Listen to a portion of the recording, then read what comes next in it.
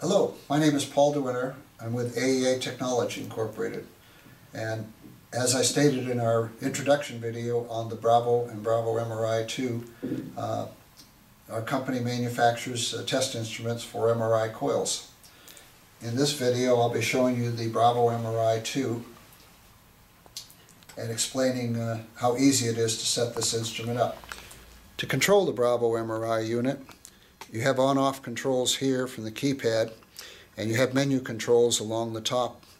The F3 menu allows you to set up the measurements on the screen. There are 8 parameters being tested in the network analyzer, and you can set up any 2 to appear on the graphical display here using the menu.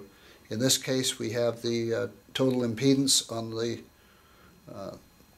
left, and we have the impedance angle on the right, and those scales are displayed vertically. When the graphs appear, the left scale will have a smooth line and the right scale will have a dashed line, so you can tell the difference. There are figures over here for impedance, resistance, and the Q are appearing on screen at all times when the coil is being tested. To select the frequency of the coil to be tested, that can be set up in the menu, or it can be selected directly on screen using the keypad and pressing enter. In this case, we've set 43 megahertz for a 1 Tesla coil.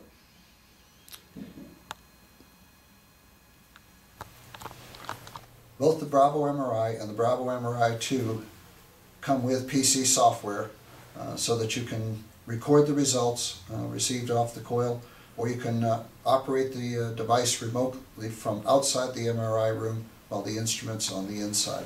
For more information, please contact us at aeatechnology.com or signaltestinc.com.